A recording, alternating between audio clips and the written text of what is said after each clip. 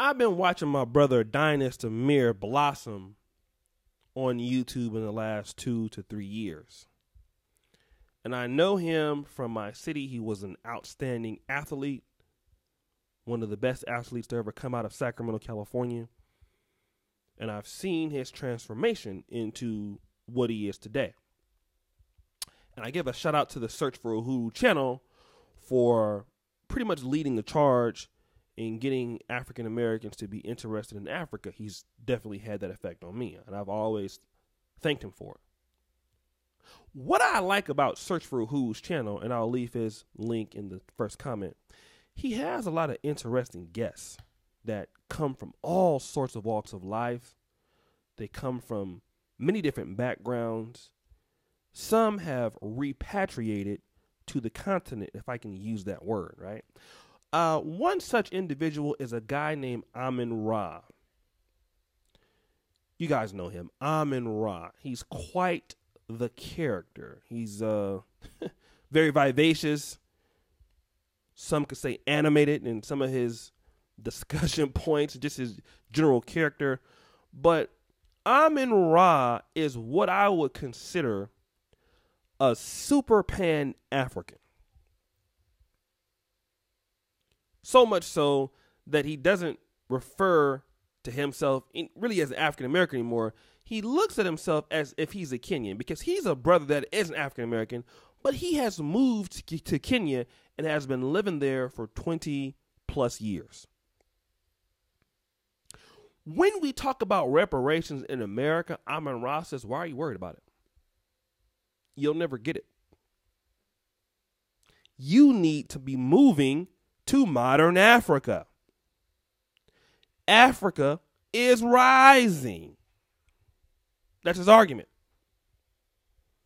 Why are you worried about what's going on in America? Do you see all the things going on in America with all the sexuality problems they're having and black people getting killed in the street and the poverty and the wealth gap with African Americans is going to be zero in 2053? You should come to Africa now. You don't really have no money. You don't have no future there. Why are you wasting your time? Come over here to Africa like me.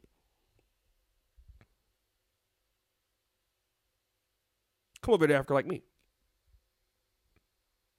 And every chance he gets, if there's anything negative going on in America, believe me, Amin Ra is going to post it on Facebook.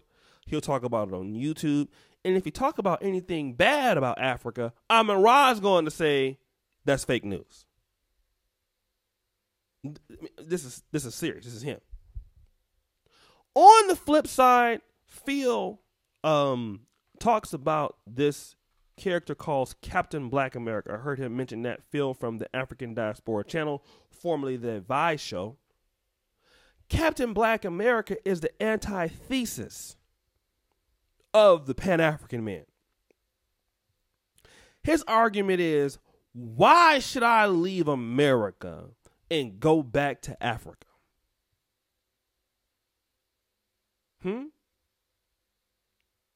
I mean, there are more Africans trying to come to America. Man, listen, I talk to Africans all the time in my job. They say they would never go back to Africa. Look at all the corruption. Look at all the problems that they're having. All the Chinese are there. Why would I give up? Our ancestors fought and died hard for this country. I'm not going over there with no Africa. For what? I'm not African. I'm a Black American. And in other words, the Black American, or Captain Black America, what he's saying is he doesn't see the value of being on the continent. Just don't. Don't want you to sell it to him. Don't want to be associated with it. Probably does not like Africans. Probably has had a bad experience with Africans. And really thinks that the continent, to a certain degree, some of them at least, has no future for him. His future is here, not on the continent. But what I found out is that both guys are telling the truth. and both of them lying. Both of them lying. Let me start with my brother Amin Ra. Okay.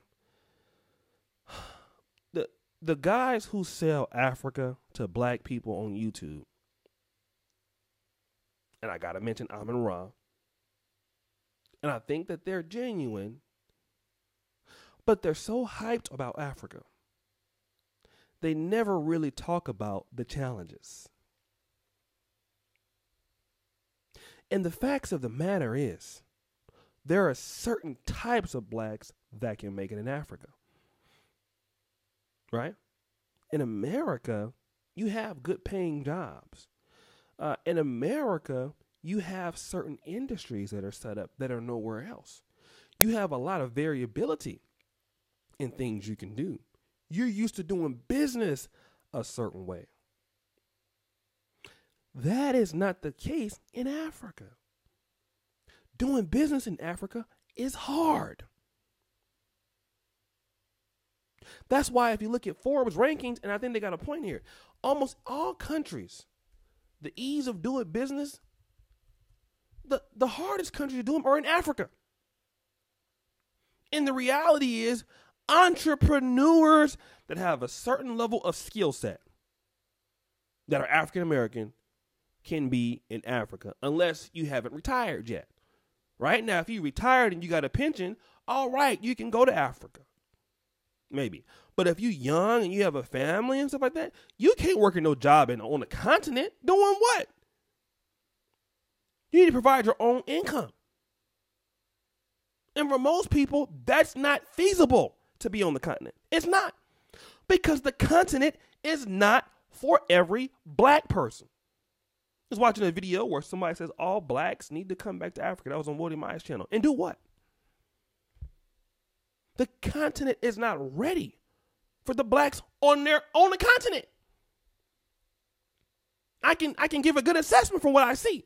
Uganda, Kenya, to a certain degree, South Africa. And South Africa is probably the best country on the continent, in my opinion. They have a 27% unemployment rate? Imagine the United States with 20% unemployment. That's actually good for an African country. It's terrible for the West. So we're selling the continent, or the Pan-African person that's there. They're selling Africa, Africa, Africa. And then you have the Pan-African person that's selling Africa, Africa, Africa, that ain't never been to Africa. That's another story. Because you have those too. You have a lot of brothers who are Pan-African talking about Africa this, Africa that, ain't set a foot in Africa. And guess what? They ain't trying to go. They just say they Pan-African and ain't never been. Ain't trying to go. But Captain Black America is also wrong. He's going around all the time, hashtag ADOS. I'm proud to be who I am. I'm not going to wear no dashiki. All right, brother, I get that. I get that. But is there opportunity for you on the continent? You damn right. Yes, it is. And a lot of times, people don't realize that. The continent is growing. There is opportunity. It's hard to do business there, but if you can do it, it is lucrative, right? You can do things in Africa. That's just the bottom line. I know because I'm doing things in Africa. So I can tell you, not from somebody that's just, I'm talking about what I know. But both people need to figure out in these arguments what's in the middle. The fact of the matter is, and there's a documentary that happened in the people who went back to South Africa in the 90s. When Nelson Mandela and then they defeated de Klerk in the apartheid regime. Or they basically ended apartheid. Nelson Mandela opened the door for some talented African Americans to come back to South Africa and do some amazing things. Some of the guys were getting $100 million, $200 million real estate deals. And what those black Americans said, I would never be able to do this in America. right?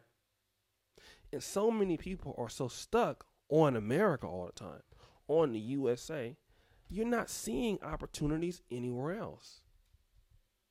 I can tell you, man, when I'm going over to on Qatar Airlines and you go to Doha, or at least for me, if you go to Ethiopian Airlines, you'll land in Addis Ababa. When you take that next connecting flight, look at how many whites and Chinese are on that flight. You understand? It's a lot. And let me talk about the Captain Pan-African. How much opportunity is still in Black America? A whole lot. You know how much opportunity it is doing things for Black people in America? It's great. It's $1 billion industry in Black America. Teaching kids about school, developing stuff. And the Pan-African person is always acting like there's no opportunity in America for blacks. That's bullshit. It's crap, right? The Pan-African man need to stop lying. There is opportunity for blacks in America.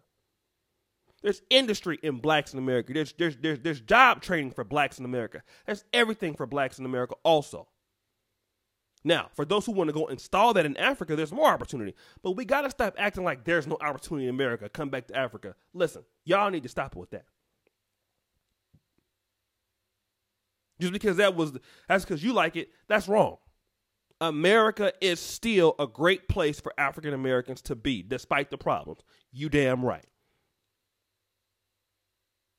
You damn right. You talking about somebody who spends time in both places. All right? So we got to really stop. Both sides got to stop with these it's like the Democrats and the Republicans, man.